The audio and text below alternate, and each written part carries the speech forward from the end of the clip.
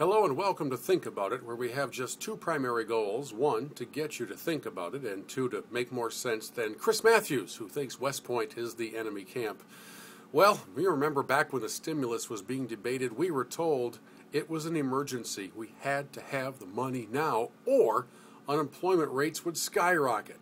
But if we would just pass the stimulus, we guarantee it will stay under 8%.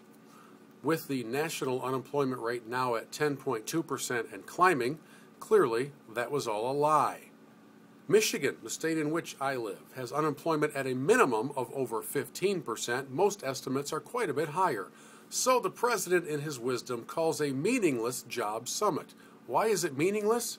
Because the people who have been invited are not job creators.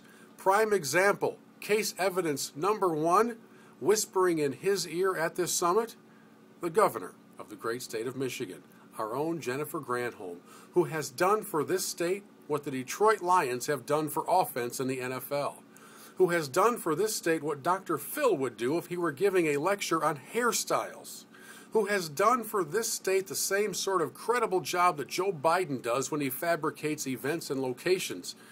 Man, a guy like that could still end up as vice president?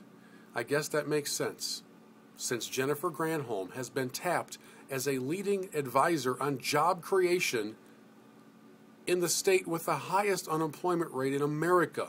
The only growth industry in Michigan are moving vans because people are leaving here in droves. Her solution to that so far has been, well, we better increase taxes then because we're going to need more money to operate. So she's in the president's ear. Who else? How about representatives from numerous unions, including those friendly folks from SEIU who believe that spreading the wealth around is the key to success in the country? It's sort of like having Mrs. Fields in charge of your nutritional plan as you seek to lose weight. Or it's sort of like having a tax cheat lead the Treasury. Why those examples keep jumping up and biting me. Who's not at the Jobs Summit? Job creators, private sector people. The Chamber of Commerce has been shut out because they have dared to differ with the president on some key policy issues like health care, where the Congressional Budget Office has said this will be a job killer.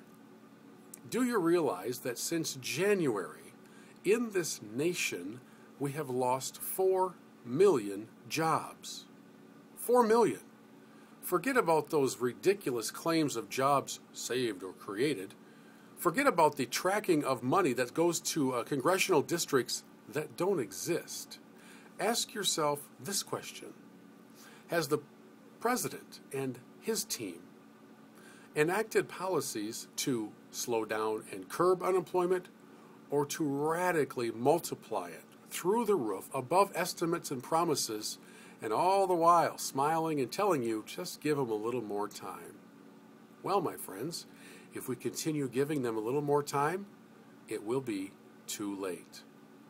My governor is giving advice on job creation. This week's sign of the apocalypse. Think about it.